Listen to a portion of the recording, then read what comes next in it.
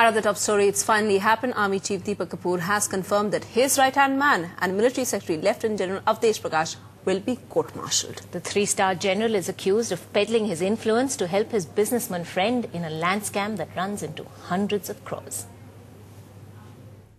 The senior-most army officer ever to face a court-martial in India, a close aide of the Army Chief, Military Secretary Lieutenant General Avadesh Prakash, allegedly influenced the army to help a businessman friend get clearances from the army to build a school.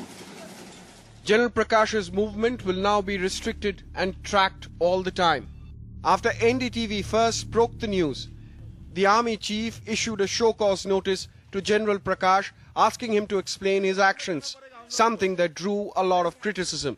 Many termed it as the army letting one of their own get away lightly. Then, just 2 days ago, Defence Minister A.K. Antony advised the Army Chief to start disciplinary proceedings against General Prakash.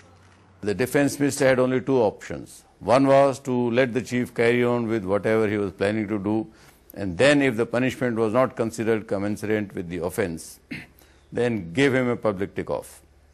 Second option was to apply a corrective before the Chief takes the action, which is what he has done.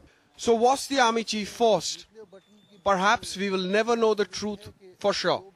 Sources, however, told NDTV the Defence Ministry knew that the Army would go for administrative action initially, which includes sacking and not disciplinary action. If this is the case, then several unanswered questions crop up. For instance, what made the Defence Minister intervene now?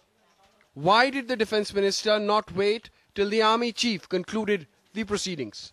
Whether or not General Prakash is guilty, we'll know once the military court concludes. But one thing is clear, the relationship between the executive and the military is now likely to go through a rough patch.